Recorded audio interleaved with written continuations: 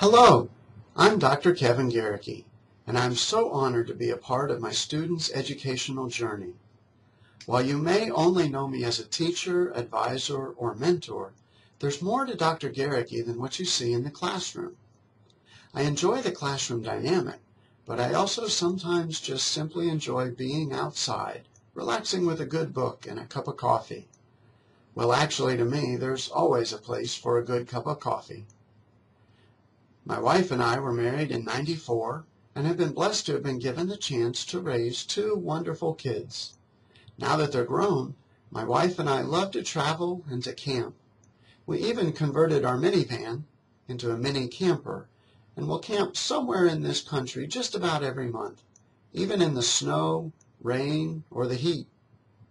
While I can't say as though I'm super adventurous, I have been known to do some crazy things, such as hiking to the bottom of the Grand Canyon in a blizzard against the advice of the Park Service, or to go whitewater rafting.